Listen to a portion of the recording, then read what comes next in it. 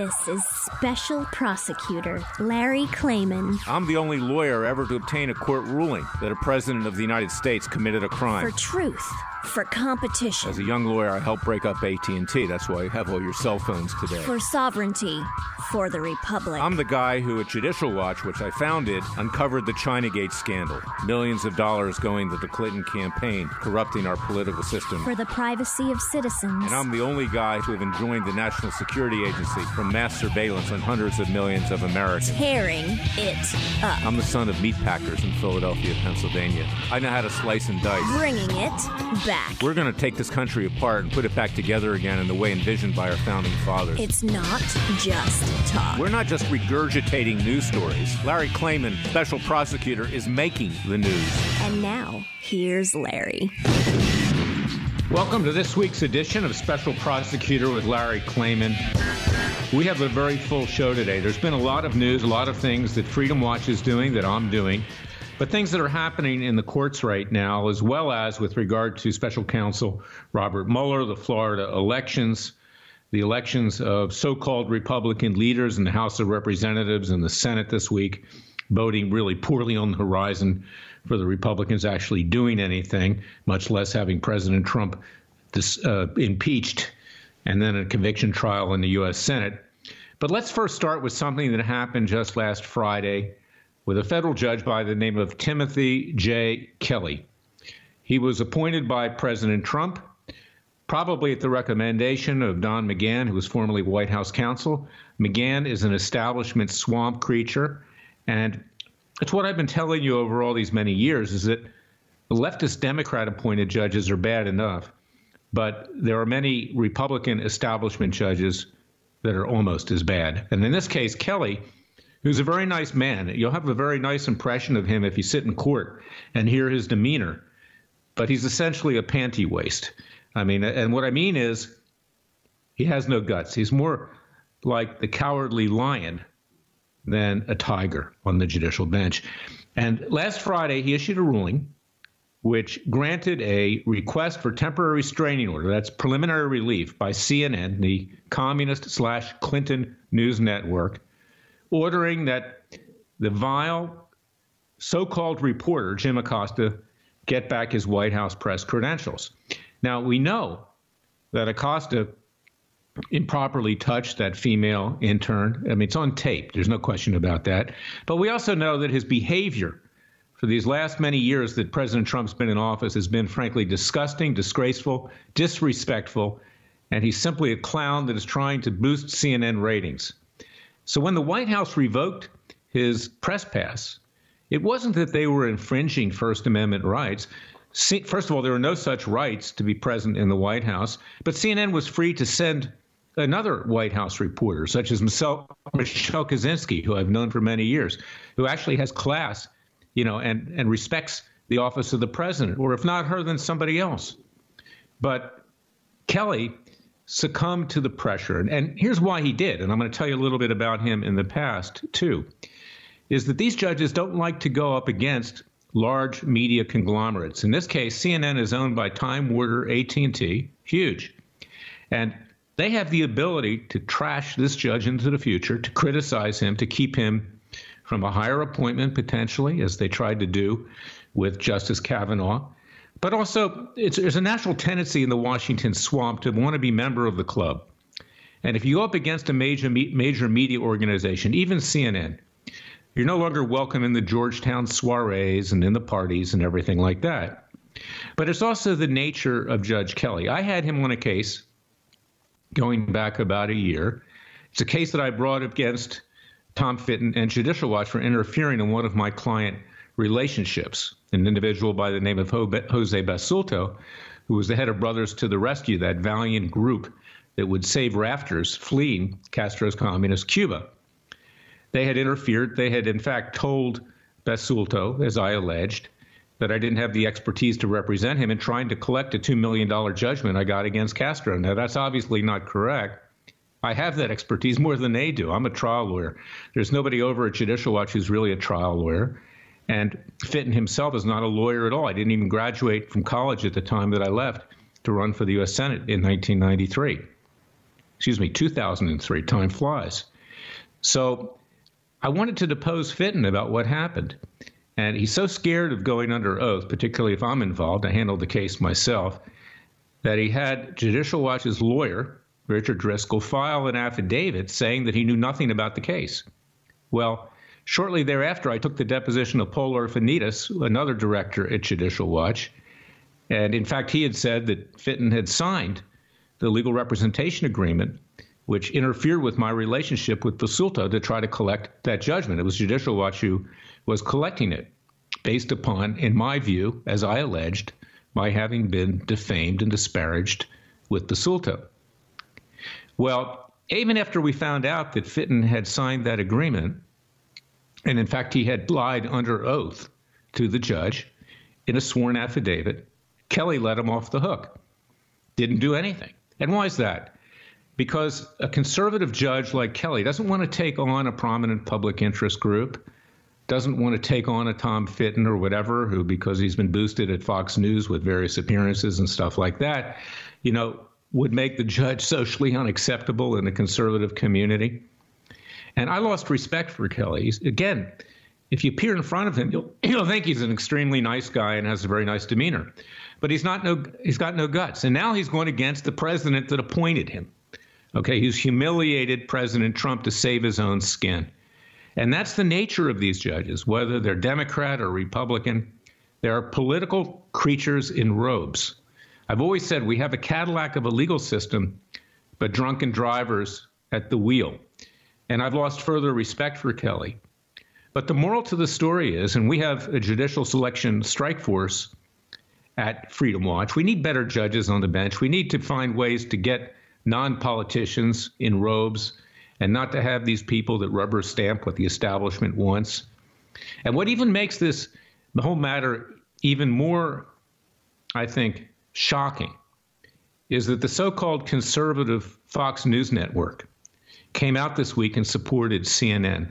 Bill O'Reilly has written a story saying that Fox is not the same company that I used to work for. It's moving left. The sons of Rupert Murdoch, who have taken over, are liberals. And you can see it in Fox's daily programming, not so much in the nighttime, but if you look at during the day at what's being said and done, they're starting to have an anti-Trump cast to them, and they are starting to move left, much further left. And that's why you need to watch networks like Newsmax Television and others. There needs to be competition because Fox thinks that it has a monopoly on the conservative community.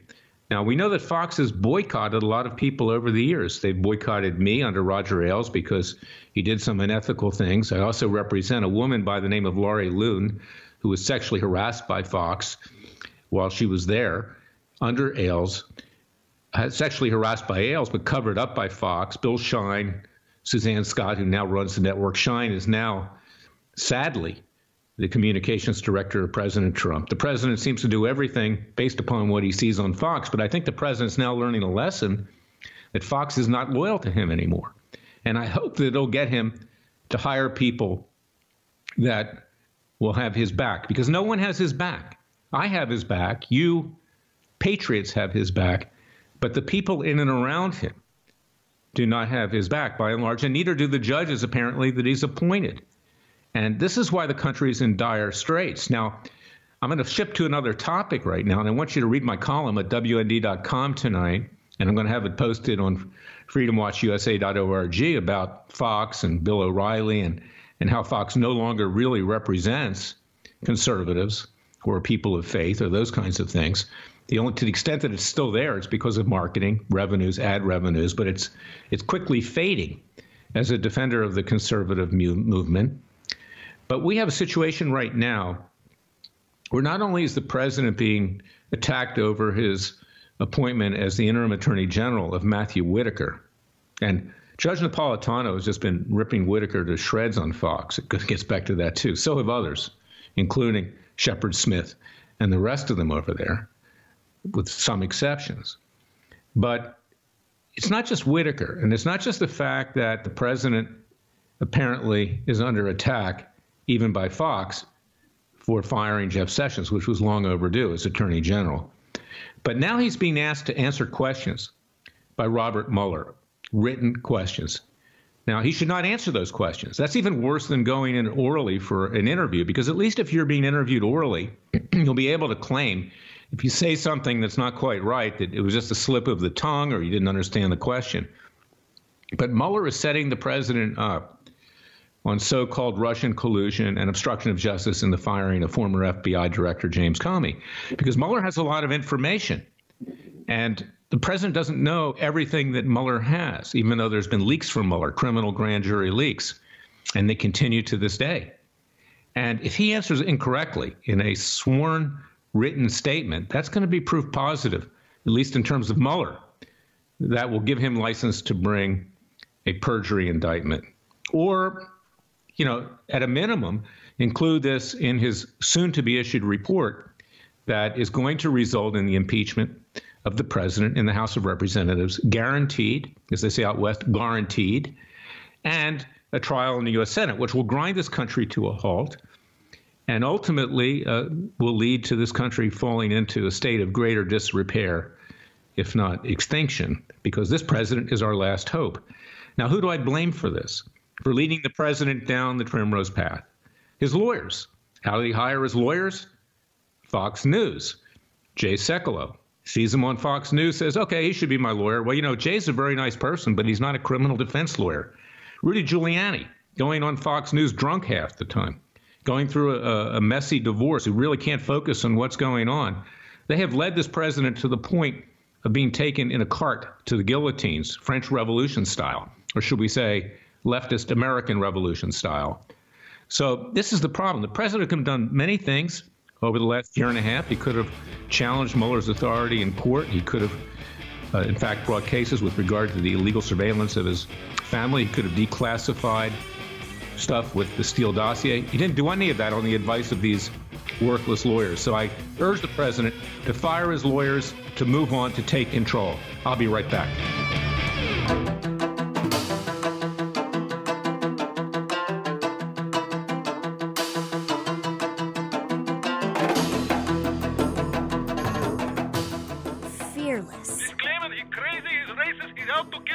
Dangerous. Don't care. Use the court and the law. Lethal. This is bad. Special prosecutor. Very bad. Larry Klayman. If you'd like to support Freedom Watch and this radio show, go to freedomwatchusa.org. Fellow patriot and friends, the moral to the story is the president needs to defend himself, and he needs a lawyer or lawyers who actually have his back. He also needs to be careful in who he appoints to the federal bench. He can't take the advice of rhino establishment Republicans, and that's why Freedom Watch has a judicial selection strike force to help the president in that regard. Go to freedomwatchusa.org, support that Freedom Watch judicial selection strike force, join our Justice League, enlist for our citizens' grand juries that are on the horizon starting in January, and become a full-fledged member of our group of superheroes that are dead set on bringing the country back to the vision of our founding fathers. But let's talk about another outrage from my native state of Florida. We've been going through this election scandal, the latest in Florida, where miraculously Supervisor of Elections Brenda Snipes comes up with tens of thousands of votes that were never, ever, quote, counted. We have the same problem, in effect, in Palm Beach County, the two heavily Democrat counties in the south of the state, southern Florida. And of course, you know that I participated in the Bush v. Gore election challenge in the year 2000, which went all the way to the Supreme Court. Well, you know, we've learned more about it this week. I had to file 2 lawsuits for fraud, corruption, and misconduct, which are working their way through the courts, because this election is not going to be over for a very long time. Even after Governor-elect Ron DeSantis is certified this Tuesday, it's still going to be challenged in the courts. And of course, there's now a hand recount underway for Governor Rick Scott. Now, we want to make sure that the person who actually won. I'm convinced that both DeSantis and Scott did win. And God forbid we ever had a Governor Gillum in the state of Florida. The guy is not just ultra-left, socialist, borderline communist. He's not just an anti-Semite who was signed on with groups that hate Israel and hate Jews, but he's a race baiter. He's anti-white. He's anti-anybody that will help get him elected to a higher office by dividing America. He's 100 times worse than Barack Obama. He has a lot of charisma, like so-called Minister Farrakhan of the Nation of Islam, and that's what's scary because he's so glib, thinks he's so clever that he does have the ability to influence people.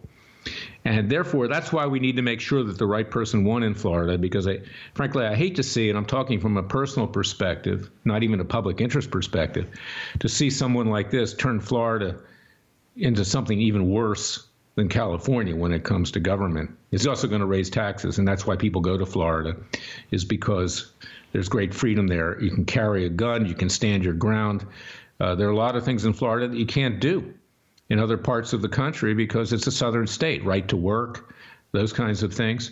So this is why that case is so important. So go to freedomwatchusa.org, support our election cases. We need to restore election integrity, and we need to make sure that the people who actually won, in fact, become governor and senator. Now, why is that so important? Because our government's collapsing.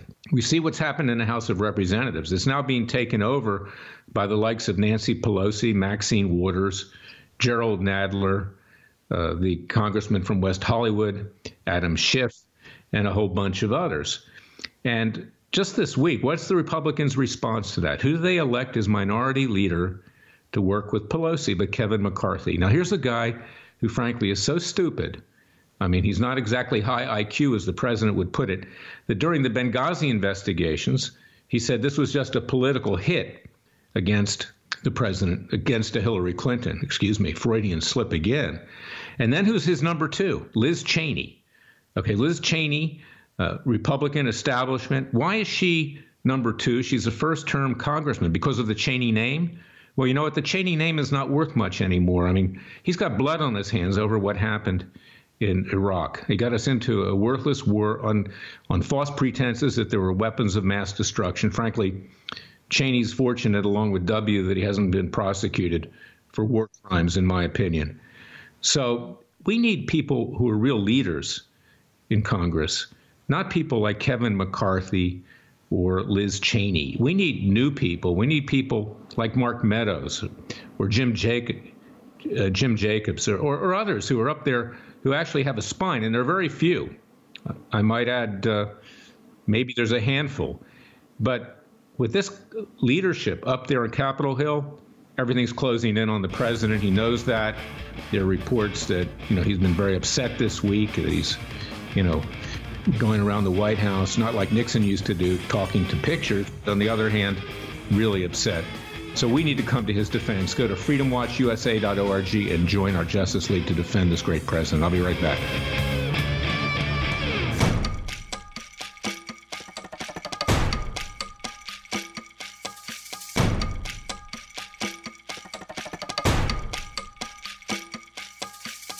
And now, 4 words that make corrupt politicians make wee-wee in their little pants. Transparency and the rule of law will be the touchstones of this presidency. But we have to pass the bill so that you can find out what is in it. Special Prosecutor Larry Klayman. Be the one who makes our country great again. Go to freedomwatchusa.org and donate. I'm back from last week's edition of Special Prosecutor with Larry Klayman with Laura Loomer, who's an extremely brave individual. She's a true conservative, and she's Jewish and conservative, which is frankly not that rare anymore, but you wouldn't know that from seeing the Jewish left out there trying to destroy the president and everything else that he stands for. And I'm very concerned about that because I think most people in this country need to understand that Jewish people are not that way. They're not like the people who lead the ACLU or the Anti-Defamation League, who in fact side with Muslims and Muslim terrorists over their own Jewish people, one unbridled, unfettered, unfiltered immigration into this country, among many other things. But Laura, I want to have you back because, you're so rare.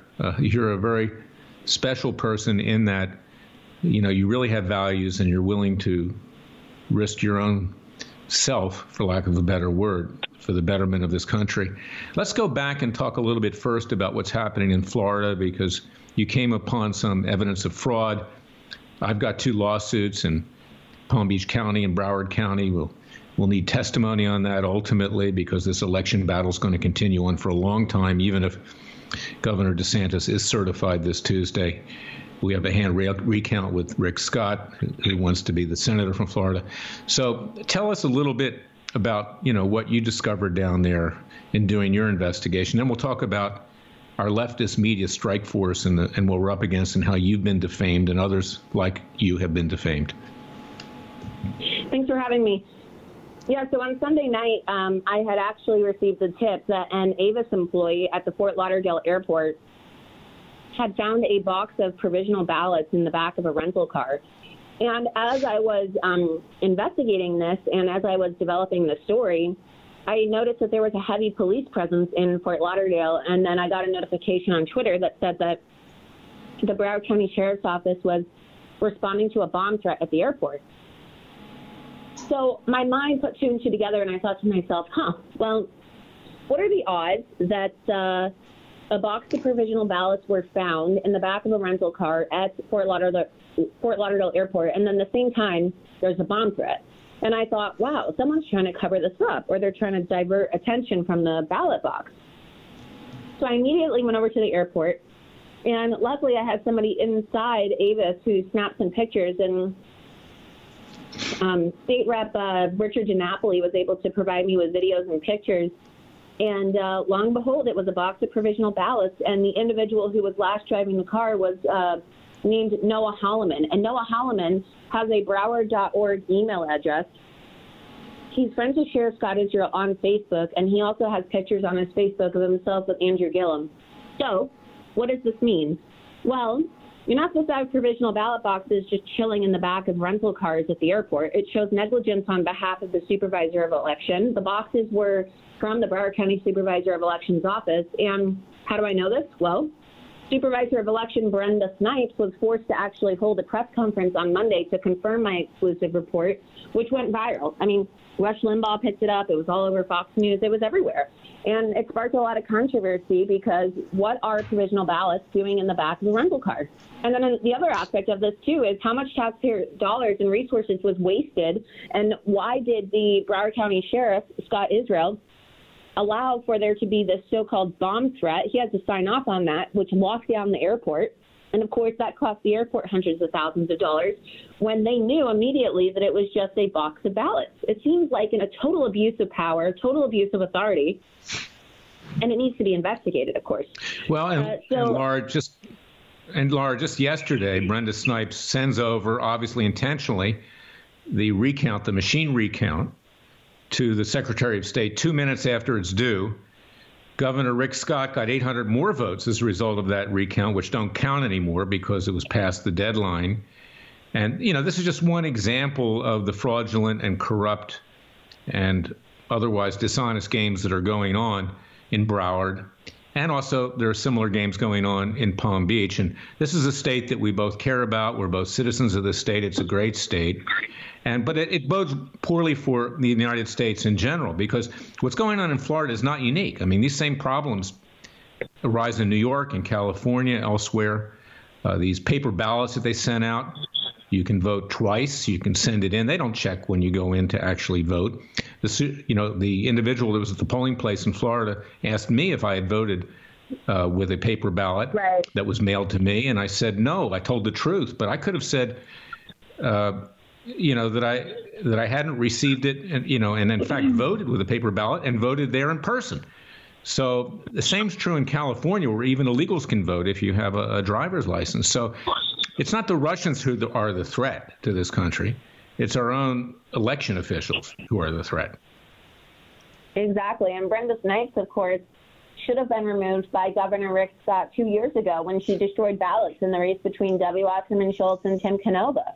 She should be in jail, right? And I you know what? During the press conference. Let's be candid about that one, okay? You know what? I'm a civil rights lawyer. I believe in rights to everybody, okay? But the way things are going in this country, if you're a minority, and particularly if you're black, you're a protected species. Let's call it like it is. You can't fire them, because if you do, you get accused of racism, and that ends your political career. Scott knew he wanted to run for the U.S. Senate, so he left her in there. But now it's coming back to burn him in the derriere. And this is exactly why everybody in this country should be treated equally. We can't worry about what person's color, religion, or race is. And we go through the same thing with our own people, Laura. The Jewish left. I mean, I'll tell you, 90% of the people who have attacked me in my entire career are from the Jewish left. And the reason for this is clear. There's a history, whether it's Karl Marx, Leon Trotsky, Saul Alinsky, I mean, you name it. These people are rabid leftists, okay? And that's why the American people need to know, particularly to avoid an anti-Semitic backlash, that this is not the way the Jewish people are. If it was, we wouldn't have Prime Minister Netanyahu in Israel. 97% of the Israelis love President Trump. 97% hated Obama. They're not like the Jewish left in this country, particularly in Hollywood. And that's why we formed this coalition of the Jewish right that you and I and Jason Goodman and others are putting together, because we need to start pushing back. It's not just an embarrassment to the Jewish people. It's actually a destructive force against them, because they support the Palestinians. They support radical Islam. They support all kinds of things because they think that's cool and that will help advance their agenda. So I want to thank you for your participation in that. And I want you also to talk to me about what's been going on with you in the leftist media, many of which are our leftist brothers and sisters who have defamed you. Tell us how you've been defamed recently. Tell us how you've been kicked off of Twitter. Tell us how you've been discriminated against, because you're out there. You're actually doing something, and you're not sitting there waiting to take a punch. Yeah, so I've been shut down by Twitter a week prior to the midterm election. They suspended my account for a week, which pretty much paralyzed my ability to get content out because, I'm a conservative journalist, and it's wrong. I mean, I find the double standard in this country to be absolutely egregious. How today you have a judge who sided with Jim Acosta in his lawsuit against the White House when Trump takes away his press credential, claiming he has the First Amendment right. Well, what about conservatives? The United States Constitution makes it so that everybody in this country, every United States citizen, has freedom of the press. Every U.S. citizen is technically a journalist. So I find it to be really strange and really discriminatory, truly, how these tech companies and media companies and politicians are willing to bend over backwards for Democrats. But when it comes to me, oh, no, we're going to ban you. Oh, we're going to kick you out. Oh, we're going to silence you. Oh, we're going to defame you. They don't care, right? I mean, it was only, we're in November now. In March, I remember calling you when I got arrested at the courthouse in Orlando. And I called you and I told you, oh, my God, they're taking away my cell phone. This judge is unconstitutionally confiscating my cell phone, and they just stripped me of my press credentials, and they're arresting me for asking a question in a press conference. What do I do? Do you remember that? And that was during the North Solomon trials. I mean, if this was Jim Acosta or any other Democrat, journalist, people would be going crazy flipping out. But why is there a double standard, and why do people think it's okay for that to happen to people like me? Well, we're going to be bringing lawsuits on your behalf because Freedom Watch has a leftist media strike force. We need to, hit back. I've brought cases now for Sheriff Joe Arpaio against the New York Times in my private capacity, for Chief Justice Roy Moore in Alabama. I brought them for myself with regard to the social media companies that are censoring content of conservatives. We've been static at YouTube now for months. And we're doing some really important stuff, and our subscribers don't go up. So they put a governor on that because they don't want us to have too much influence, because the media is powerful. That's how our founding fathers coalesced the colonies to get them to wage a revolution against the tyrannical British crown. They don't want us to wage it even peacefully and legally. We have to be snuffed out. So watch what I do with Laura in terms of bringing lawsuits under our leftist media strike force, because we need to be heard. And, other people need to be heard as well. Look, let me raise one other point. Julian Assange of WikiLeaks. I don't know what he did with regard to the Russians, this or that, doesn't matter. But the fact that he disclosed Edward Snowden's disclosures, for lack of a better word, of mass illegal surveillance against the American people, whatever you think of Assange, that was a great service to our Constitution. I later got 2 preliminary injunctions against Obama's NSA in joining this illegal surveillance, which has been used and trained against President Trump. It hasn't stopped, despite the preliminary injunctions I got. But now he's being threatened by the Justice Department deep state with being indicted. Apparently, there may be a sealed indictment in the Eastern District of Virginia. And this is sending a message, quite apart from Assange, to other people. Don't come forward. Don't challenge the government. We will have you indicted, convicted, and put away for life if we have to, if you question what we do. And the only way that we can do that, one of the ways that we can do it peacefully and legally, aside from the cases that Freedom Watch is bringing and our citizens' grand juries, is through the media, by educating the masses, getting them to understand that this country's in dire jeopardy. So, Laura, you are someone who, is out there at the vanguard of challenging what's going on and exposing what's going on. So, I thank you for that. And I want to make sure that people understand how they can reach you, because you're getting to a great degree of prominence right now. And people are starting to take notice that Laura Loomer, is a revolutionary in the true sense of the word, in a peaceful and nonviolent way, yet you're being silenced.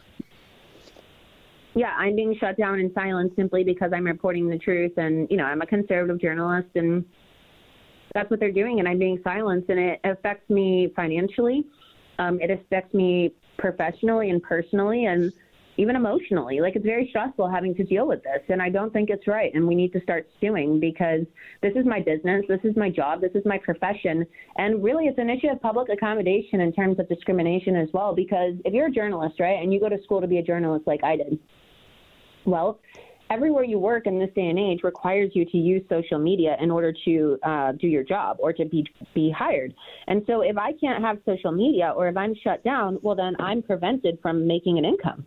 I also want you to play a role in our citizens' grand juries. I put it off a bit because we've amassed a team in Orange County, California. We're going to be doing it in Florida and other states as well. In fact, years ago, I did have one in Ocala, Florida, because it's very important that we, the people, enforce our system of justice. And Laura can be very instrumental in gathering the evidence to have people like Robert Mueller, Hillary and Bill Clinton, James Comey, and others indicted, tried, convicted, and sentenced. And when we do that, and there's plenty of information out there, but we're going to need witnesses. We're going to need Jason Goodman, we're going to need other people in other walks of life to not only investigate, but put in front of that grand jury what you have uncovered, is that if we don't use these peaceful means, this country is going to ignite in violence, and we don't want to see that. And right now, I think the right is actually more exercised than the left, and the right is better armed than the left. And when it breaks out, it's not going to be pretty for the left, and we don't want to see it happen to them. We don't want to see it happen to us, so we need to pursue that. I'm going to be right back, Laura. Thank you for coming on. We'll have you back again very soon.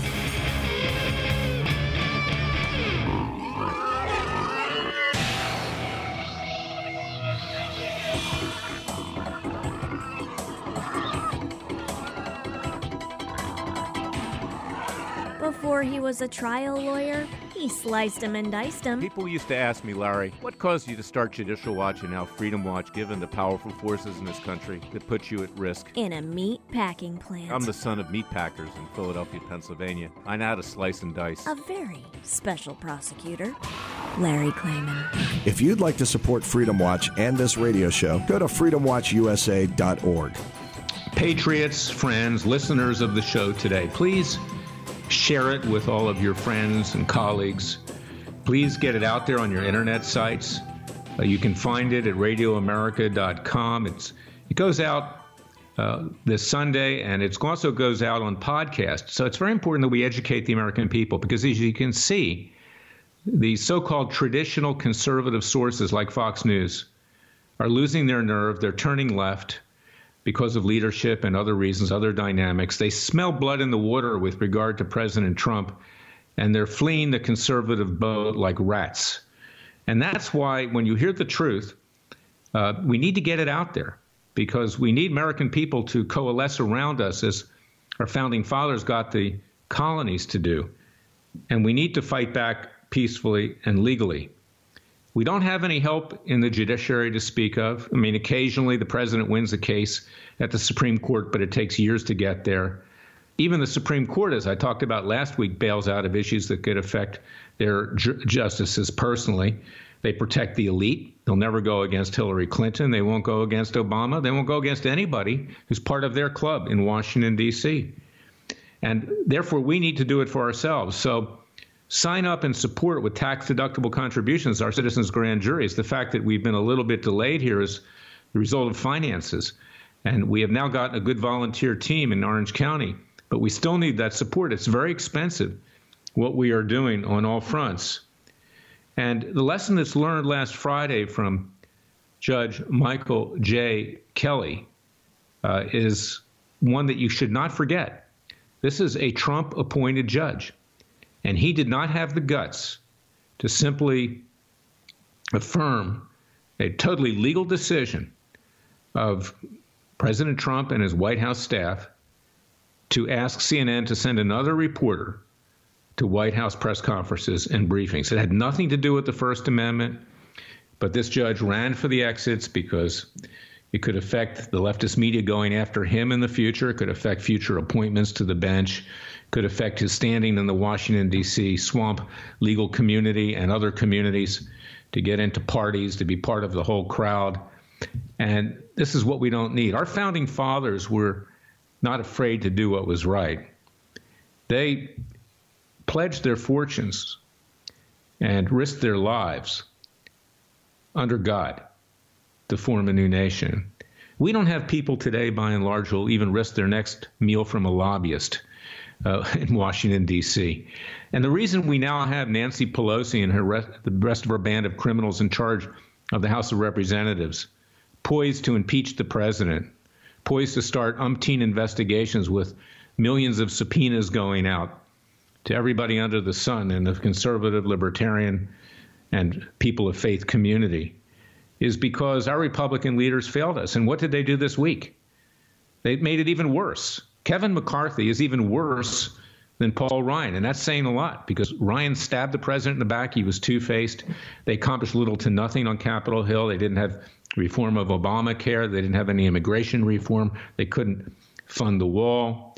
And that's why they were thrown out on their rear ends. And what do they come up with? This guy, Kevin McCarthy, this low IQ guy, very attractive guy from California, who was stupid enough to say at the height of the Benghazi hearings, when the Republicans controlled the House of Representatives, that it was all couched to harm Hillary Clinton politically because she was going to run for the president. Now, what kind of genius would say something like that? And then why would you put Liz Cheney as your number two? She's not even been a congressman or a congresswoman for one day, but just because her name is Cheney?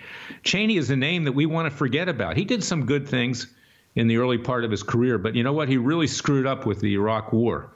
You know, he was Uncle Dick to W. Okay, W followed what he said, and thousands of people have died for no reason. It destabilized the entire region. Iran became, in fact, in charge of what was going on in Iraq. It gave rise to ISIS.